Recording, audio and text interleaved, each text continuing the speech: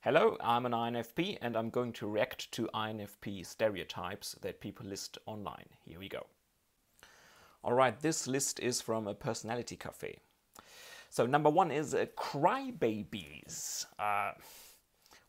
Why does everyone say that INFPs cry a lot? If you're an INFP and you cry a lot, leave that in the comments. And if you don't write a comment, it will make me sad. Next one, emos. Well, it's hard to not be emotional when you have introverted feeling as your first function. But it's a big difference if you can control your emotions or if your emotions control you.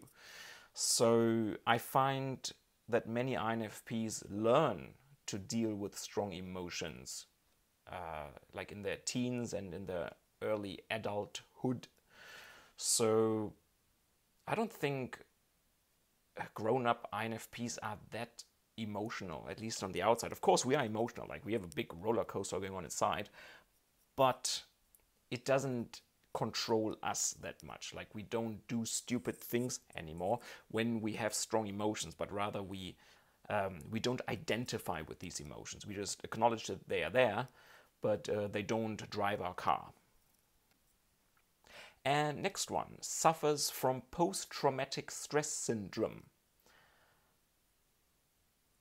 Why? What?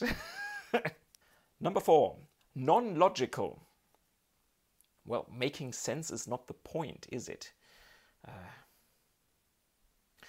Next one, romantic. Of course, the stereotype of INFPs is being romantic, but I don't know if it's because I'm German, but I'm as romantic as a toilet bowl.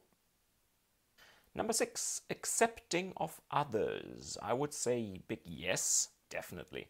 I find that accepting people for who they are is one of the biggest freedoms you can give them.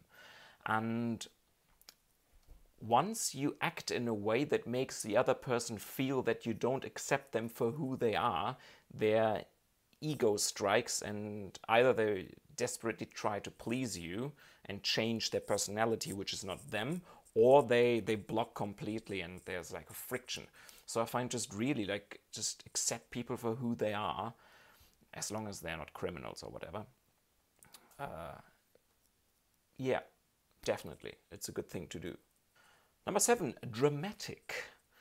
I would say in younger days, yeah, I think feelers in general can be very dramatic. But I find as you grow and you learn how to control your emotions and deal with them, and don't think you're the center of the universe anymore, like that kind of goes away.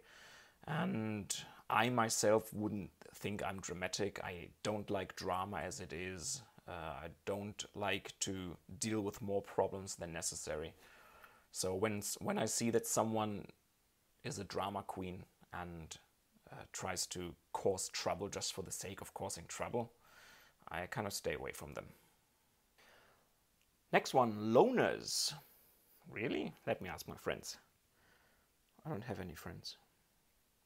No, yeah, I don't need many people in my life, that's true. I need my few good friends that I can talk about anything and that accept me for who I am and I accept them for who they are. And that's great, and we push each other maybe a bit to grow.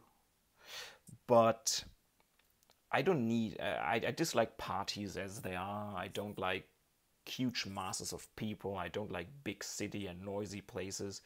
That drains the heck out of me, and I do spend a fair amount of time alone in my room or alone outside. That is true. Loner, yes. Lonely, no. I think that's a good way to put it. Next one, socially deprived. Nah, big no. I would make a joke about it, but actually no. Yeah, I do spend a lot of time alone, but I have my friends that I see regularly and that I stay in contact with regularly. So no, not socially deprived at all. Next one, was bullied in school. No. All right, this was the first page of stereotypes about INFPs. If you know more stereotypes or if you have something to say to these stereotypes, if they're true, if they're not true, if they apply to you, if they don't apply to you or your friends. Let me know in the comments. I'm always happy to read them. And more videos like this coming very soon. I really enjoy making these videos. So that's me. I'm an INFP. If you have questions to an INFP, you can ask me them anytime. And you see me in the next video. See ya.